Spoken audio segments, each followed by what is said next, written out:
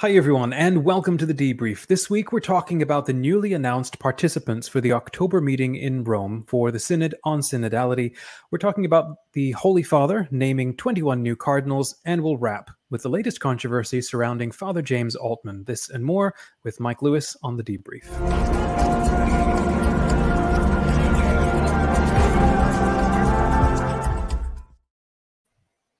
Well, first of all, I want to apologize to everyone. I want to apologize to Dominic for dropping the ball 2 weeks in a row.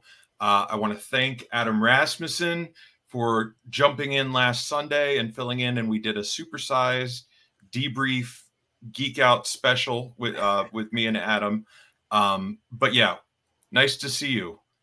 No, it's good to be back. Life happens. We've had a ton of rain, so my internet's been spotty, but it's good to be back. And news didn't stop, so we're going to just keep plowing right in. And we're grateful to everybody who is leaving comments in the community and asking questions. Yeah, there's a lot going on. Okay, well, let's just get into it, Mike. Last week, the Synod released the names of the people who will be participating in the October 2023 and 2024 assemblies in Rome. Can you explain who these people are, how many, where do they come from? Give us an overview. Okay, so basic overview is that this year, this week, they announced for the upcoming meeting, and actually these names apply to both meetings, all of the delegates and participants in the actual synodal assembly in Rome with the Pope. Every country with every bishops' conference gets a certain amount of delegates that they appoint. There are certain, I think the U.S. Bishops' Conference got 6. Smaller countries got fewer. The heads of various dicasteries in Rome, like the prefect for the DDF, the dicastery for the doctrine of the faith, Archbishop Fernandez, who we spoke about a lot while in our episode with Adam, and he'll definitely be a figure in future episodes of the Debrief. Cardinal Kevin Farrell is a U.S. cardinal originally from Ireland, but a lot of these people are automatically named, the people who are on the staff of the Synod, and then there's what's different is that all participants can vote in the Synod, including women, including lay people, including priests. So no longer is it just the Synod of bishops, it is the Synod. The vast majority of participants, I believe, are still bishops. I think women maybe make up 12 or 15% of the appointees. The laity is split between women and men, but it is a truly global synod. It's not a purely representative body, but we wanted to make sure that almost every demographic was covered. Although I will say that there was one area that was missed, and it was pointed out to me by a deacon. He said there's not a single deacon on the entire list of 363 representatives. So, and if anyone from the Synod or in the Vatican is watching, that's maybe something that can be rectified. The list obviously isn't final. There could be changes made. I am aware that this list does cover this year and next year, but obviously people pass away, people's responsibilities change. It's sometimes difficult to take an international trip 2 years in a row, so that I'm sure there will be some fluctuation in between. But anyway, that's the broad overview. It's a lot of big names in the church. Amazing. So we have a list of U.S. participants. Do we want to have a look at those? Yeah, and so there was an article that was put up by America. I believe Mike O'Loughlin, their U.S. correspondent, put it together. Actually missed a couple of Americans on the list. So I wanted to be semi-comprehensive. First, I think he put a couple of non-voting witnesses that would be, or advisors that would be there that were American. They're not on my list, but I wanted to go through and by going through the U.S. delegation, which is one of the larger delegations in the world, sort of talk about the thought processes and the types of people who were named to participate in the Synod. So the very first group is a group of bishops that were elected by the members of the USCCB.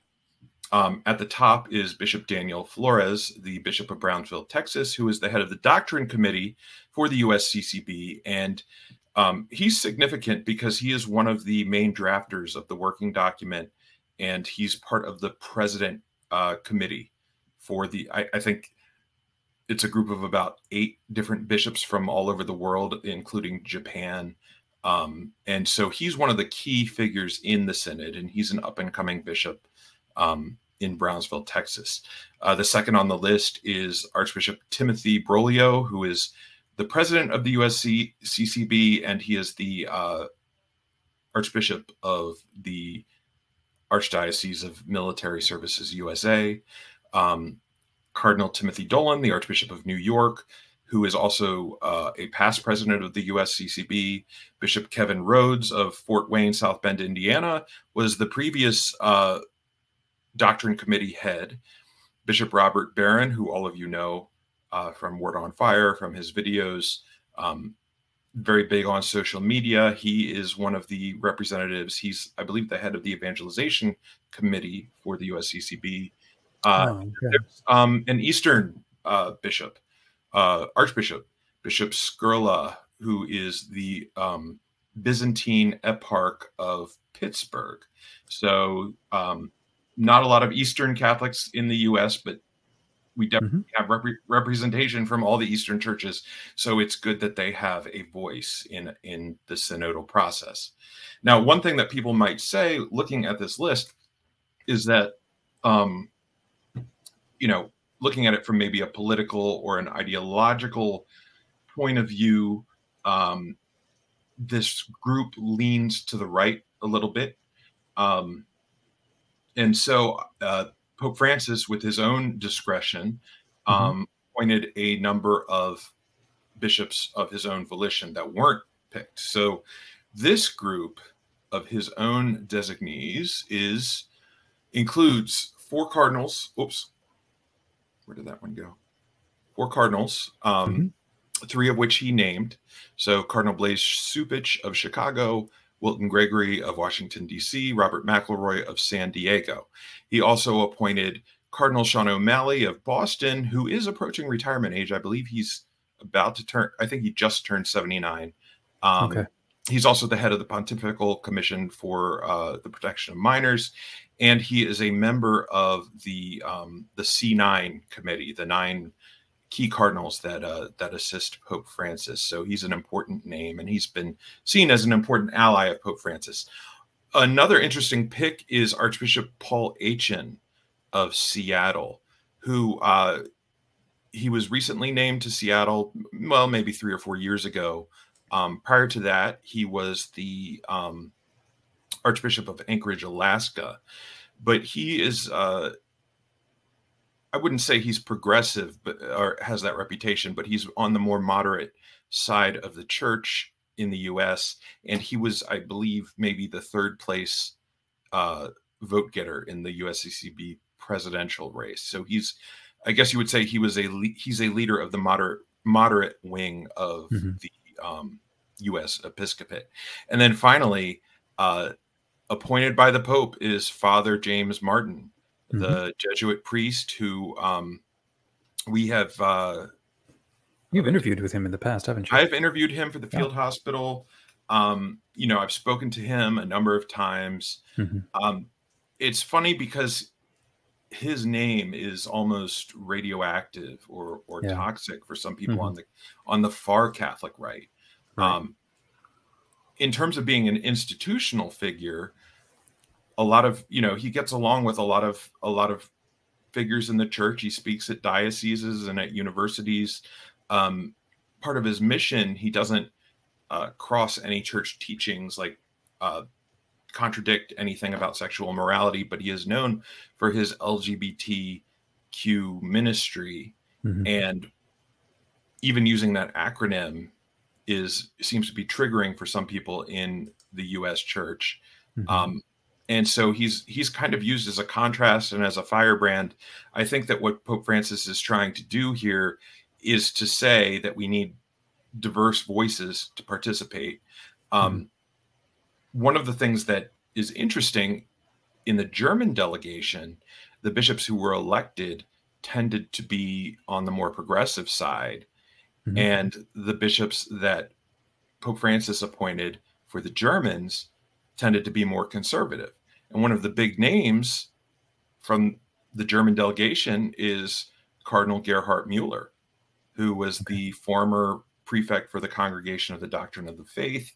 He's been very critical of Pope Francis. He's been very critical of the Synod. But as a former prefect, as an accomplished theologian, Pope Francis extended an olive branch and invited him to the Synod. Now, I don't know if there are any names on par with Mueller. He's the one that kind of jumped out to everybody. Other critical cardinals and bishops like Cardinal Sarah or Cardinal Burke were not invited. But it is interesting to see actually all three of the living prefects for the Congregation of, or Dicastery for the Doctrine of the Faith will be present. So Cardinal Luis Ladaria, who will be retiring, is the he's the I guess he's still current. I don't know when the date changes over, but he'll be replaced by Archbishop, soon to be Cardinal Victor Fernandez. So let me go down a little bit more. So adding to the U.S. Synod delegation. Takes a little time for this to come up. So Cardinal Joseph Tobin of Newark is on the Synod committee, or he's part of maybe the Synod office. So he's an automatic participant. Cardinal Kevin Farrell, he used to be an auxiliary bishop here in Washington, D.C., and he was the Bishop of Dallas for a while. He's an Ireland native, as I mentioned before, but because he's the prefect of the Dicastery for the Laity, Family, and Life, is an automatic attendee. And then another name is Cardinal Designate Robert Prevost. He's an Augustinian missionary who was serving as a bishop in Peru, but he has been promoted by Pope Francis fairly recently as the prefect for the Dicastery for Bishops, replacing the Canadian Cardinal Mark Willett. So, he identifies, I think, as Peruvian because that's where he came from, just like Farrell is American. But I think once you're in Rome, it's almost an international experience. And then the final group here is a group of people who are Synod bound, and they will have votes, is my understanding. It's a group of religious sisters and of laity, and a young parish priest. Cynthia Bailey-Mans is an adult faith formation director in Minnesota. Richard Cole is a USCCB staff member who's been their point man for the Synod. And I worked with him. He's a very, very kind man and very good-hearted man. So anyone on that staff, he's probably the best choice. Leticia Salazar she's a sister who's the chancellor for the Diocese of San Bernardino in California, and she has extensive experience with migrants. There's a Polish student, Julia Oseka, who is a student at St. Joe's in Philadelphia, and she's studying theology and physics. And there are actually some articles about her. I was just starting to learn about her participation in the Synod, but she's a very promising young person. Another college student, Wyatt Olivas of the Diocese of Cheyenne, will be, and a student at the University of Wyoming will be participating. And finally, Father Ivan Montelongo, who is a young parish priest in the Diocese of El Paso, which is right on the border of U.S. and Mexico, will be participating as well. He's only been ordained 3 years. I know that Pope Francis, in a recent interview, spoke very well of his bishop, Mark Seitz. And it was funny because Pope Francis was saying something to the effect of, you have a bishop in the U.S., and it was in the interview with America. I don't know if he's liberal or conservative, but Bishop Seitz, because he's with the people and he supports the migrants and the poor. So anyway, I guess Father Ivan is the shining star of the Diocese of El Paso, maybe. But I actually he follows me on Twitter, so I messaged him the other day and so wished him well. So he's very excited to be going, and I don't know if this is well, the seal of confessional is only the priest's side. So I said, so are you ready to write your 4-minute intervention? Because basically everybody, all of the participants get 4 minutes up on the stage and to talk about whatever they want. And he said he hadn't even thought about it yet. So we'll see, to speak to all the bishops and the Pope. It's your one chance to shine. So I imagine there'll be a lot to talk about when those land.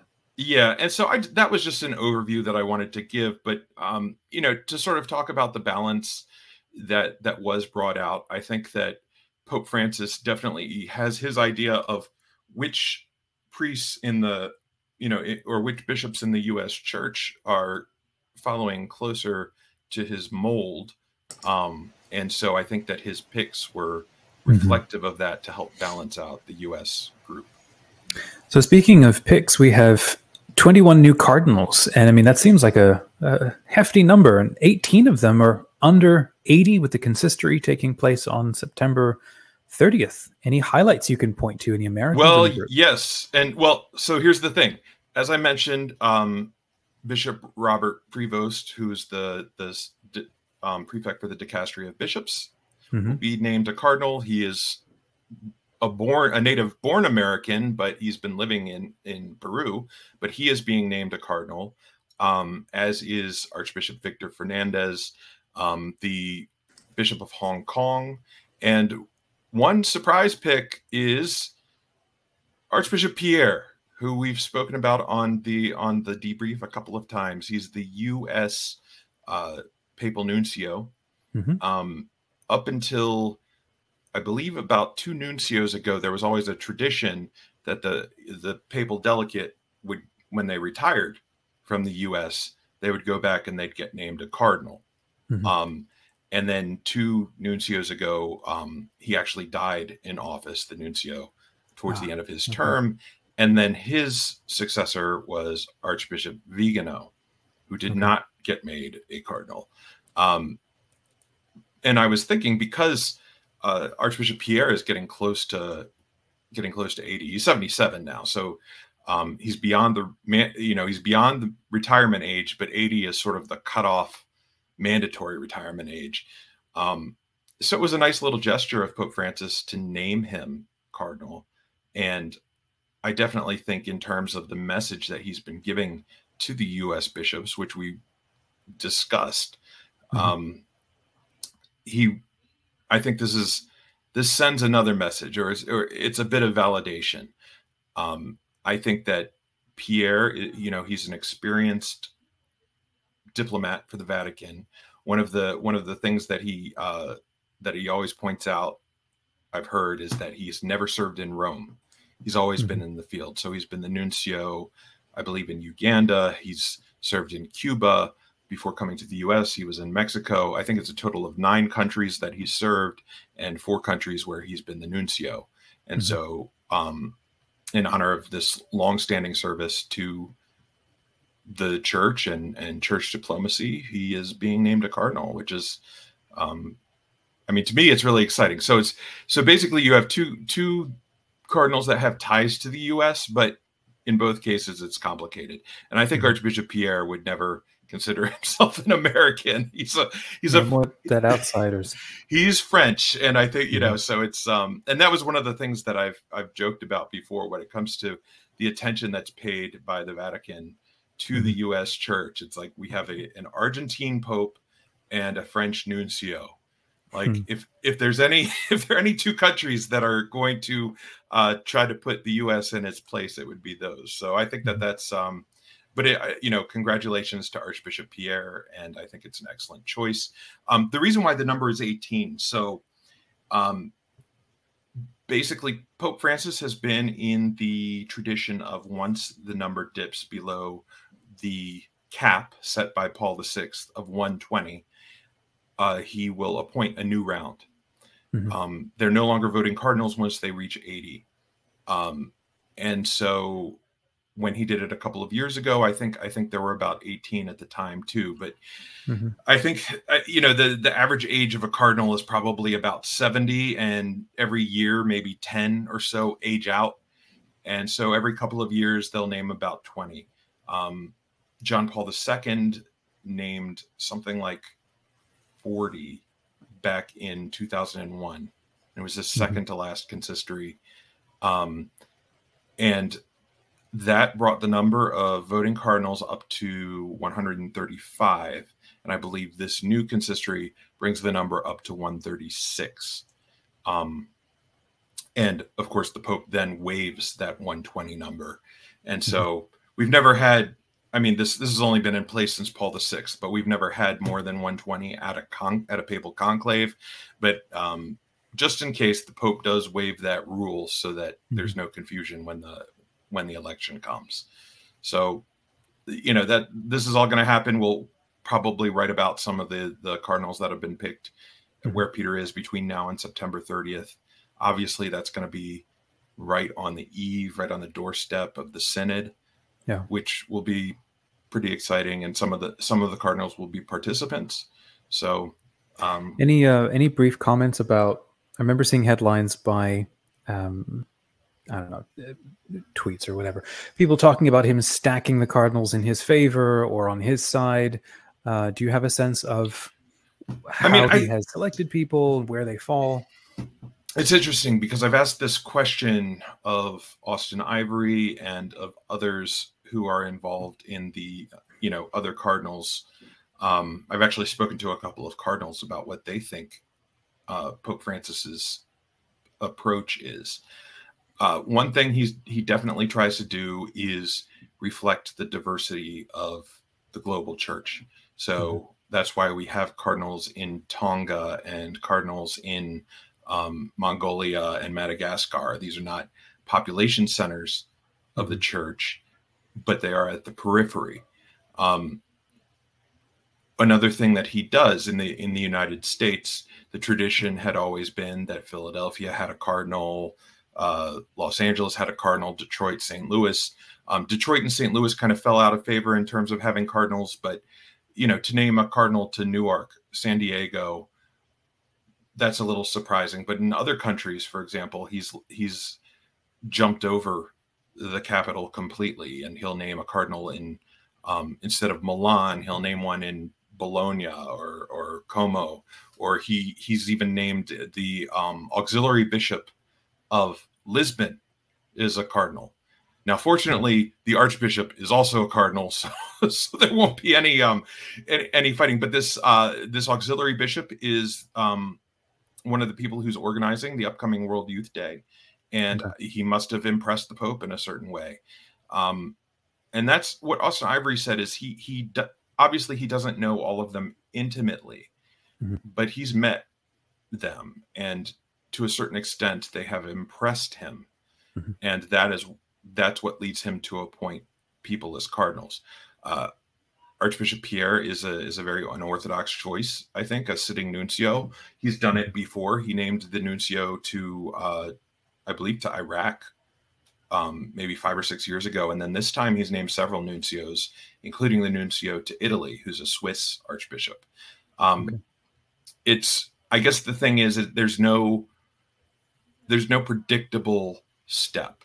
If I get named the Archbishop of New York, since I'm late, it won't happen. But that's not an automatic. It doesn't mean you're definitely going to be a cardinal. It's not always the most prestigious sees that get it. So, and it's not always archbishops. It could be dioceses, you know, just regular bishops. So, yeah. Is it ideological? I mean, the thing is, we don't have the culture war here.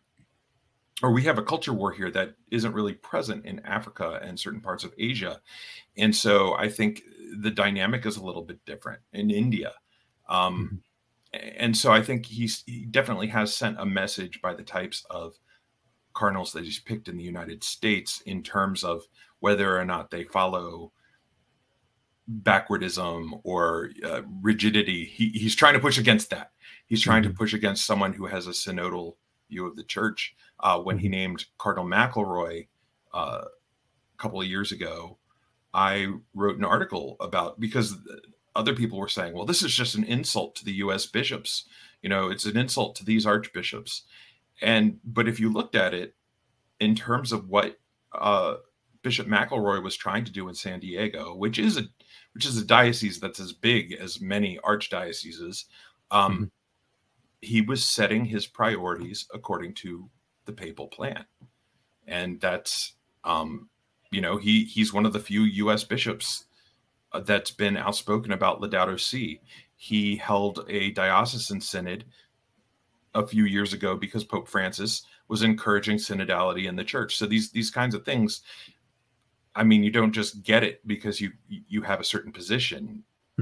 He has to recognize something in you that would make him think that you would be a good choice to be a cardinal in the church. So speaking of diversity of opinions and rigidity, this past week or so, you published an article on Where Peter Is entitled, "Has Father Altman Excommunicated Himself?" He apparently called Francis an anti-pope during a conference for the Coalition for Cancelled Priests. What is that all about? Well, first of all, why don't we start with the video, which I do have here. We'll bring that up and you can hear it for yourself. Now, this was posted to YouTube 2 or 3 days ago. The conference took place about 2 weeks ago. And this is a small portion, less than a minute, of what Father Altman had to say. He was one of the keynote speakers.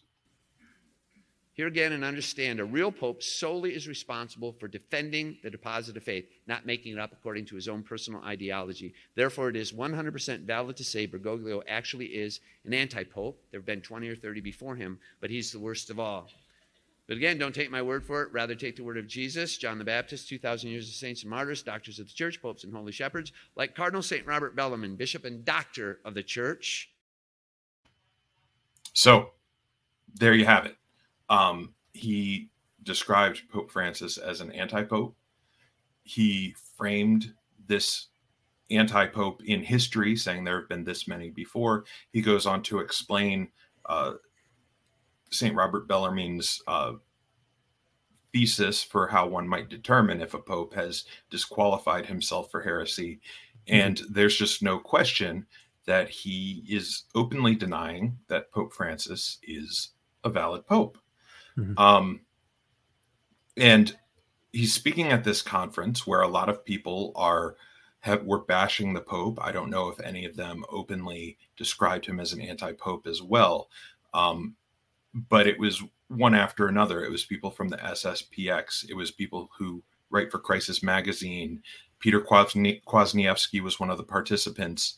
Father Altman, his entire speech, he called the bishops a brood of vipers and used profanity and homophobic slurs throughout the entire thing. I mean, who's on this coalition? It's a canceled by who? Priests canceled by who? Well, so I guess the idea is that it is a valid concern, because when you are a priest, you are beholden to your superior. If you're in a religious order, you're beholden to your bishop if you're a diocesan priest. There may be a complaint against you, or your bishop may have a problem with you, or you may be accused of something. There may be an incident. Now, I'm not talking about abuse necessarily. If it's a case of abuse, there's a whole, especially abuse of minors, there's a whole set of procedures that need to be followed. It needs to be reported. It needs to be documented. It needs to be followed up on. And there are accountability checks. But let's say you're a priest, you're an associate pastor, maybe you get into a conflict with your pastor, you get into conflict with prominent, longstanding parishioners who have some clout in the diocese or know the bishop, and then all of a sudden you find yourself without an assignment one day, or you find yourself out of active ministry, or you get accused of sexual harassment, and there's there are no charges, there's no hearing, and in theory you are, but you're not allowed to return to active ministry because you're beholden to the bishop to make that decision. And so the validity of these concerns is a question. In some cases, the priests have been obstinately opposed to their bishops. They haven't followed instructions. One of the more well-documented cases is Father Altman. He, we saw his political statements a few months into, I think, or I think towards the end of 2020, his bishop actually wrote a public letter and said that this behavior is not compatible with being a priest of the Diocese of La Crosse. And Father Altman was, so he had this public warning, and he said that he was going to work to resolve the problem with Father Altman in private. And this clearly didn't work. Father Altman escalated his behavior, and on July 9th, I noticed that the 2-year anniversary was yesterday. He was removed from his pastorship. He said that he was going to fight it. It's been 2 years. Usually the process takes around a year, maybe a little bit more than a year, because pastors have canonical rights. They can, if there's an injustice done against them, they can essentially appeal to the Vatican. So we don't know the status of his appeal, or okay. So this is actually something that I did. I guess this is the scoop that came out of the article, besides this very public statement of being a Sedevacantist. I was curious, it's been 2 years. Why haven't we heard the results of this investigation? So I went to the parish website, and I went to the diocesan website, and I noticed that, so one of the canon laws is basically when you are undergoing this appeal process, they can't name a pastor of the parish. They put in a parochial administrator, like they remove him. They put in a temporary administrator who fills in for the pastor until the situation is resolved. Well, I noticed that in November 2022, in November of last year, the priest who had been serving as the parochial administrator of St. James the Less Parish in La Crosse was promoted to pastor of the parish. Which what that says to me is that at least that part of the appeal was pretty definitive. He must have lost that. So then why have we not heard this publicly? And why is Father Altman still saying outrageous things and now declared himself essentially in schism? Well, it seems, if I had to guess, honestly, that one little declaration is nothing compared to all the other appearances he's made at various events and on social media. And my guess is that they are pursuing further sanctions, whether it's being defrocked like Father Frank Pavone was, or, this recent statement, I think, is grounds for automatic excommunication. And one of the things that I did, excommunications formally are very rare in, especially of a public nature, of priests in the world today, in the church today. But the few that have been excommunicated, and I note a few cases, it's cases where they have denied that Francis is the Pope, thereby breaking communion with him, going into formal schism, which is, the definition of schism is the refusal of submission to the Roman pontiff. And so local bishops have declared decrees of excommunication, basically saying this person excommunicated him or herself because they broke with the Pope. Now, there are other people out there. Vigano has never had any canonical sanctions against him that I've ever seen. The 100-year-old emeritus bishop of Corpus Christi denied that Francis was Pope, and he still appears on the diocesan webpage as our bishop emeritus. I don't think he's terribly active, and he is 100, but it's hit or miss whether something happens or not. But I want to say, I just have a gut feeling that something must be in the works. Especially, I was going to ask, do you think anything will happen next because of all this? I think there would have to be some kind of public resolution. I think defrocking and excommunication definitely would be on the table. It's up to his bishop, but pretty much everything he says, I think, fits that description or warrants that penalty. But honestly, if you watch the entire talk, or if you watch any of his recent videos, he goes from being pleasant and chuckling and sad or somber, to all of a sudden snarling and angry and almost out of control and using profanity. And I mean, part of me wonders if, I think he may be in a situation where he needs emotional and psychological help. I'm not a psychiatrist or psychologist, but honestly, it's such a sad case to see this kind of extremism and vitriol coming from someone who gave his life to the church.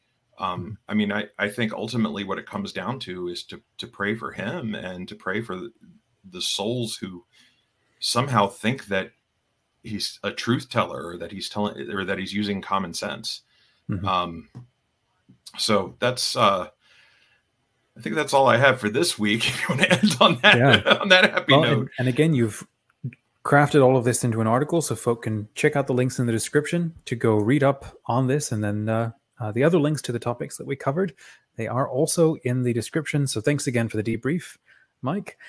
This conversation is brought to you from smartcatholics.com, the free online community for millennials, creators, and learners. Join our private Where Peter Is group to ask questions, share insights, and suggest topics for next time. And visit wherepeteris.com to read articles, commentaries, spiritual reflections by and for faithful Catholics who support the mission and vision of Pope Francis. Please share this episode with friends or family or people that you think are going to appreciate hearing this, and do hit the subscribe button so that you never miss an episode of the Debrief. And if you would like to support Where Peter Is, please sign up to be a Patreon sponsor.